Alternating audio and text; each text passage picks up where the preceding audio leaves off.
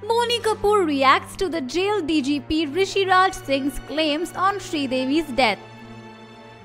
A year after the untimely death of legendary actress Sridevi, a claim by the Jail DGP Rishiraj Singh in a newspaper column mentioned that he had circumstantial evidence claiming the death of Sridevi was a murder. Recently, in a report by In.com, producer Boney Kapoor reacted to the claims made by the Jail DGP. The producer said, "I don't want to react to such stupid stories. There is no need to react because such stupid stories keep coming. Basically, this is somebody's fragment of imagination." Sridevi had flown to Dubai to attend the wedding nuptials of her nephew, Mohit Marwa, and was found dead in the bathtub of a hotel room.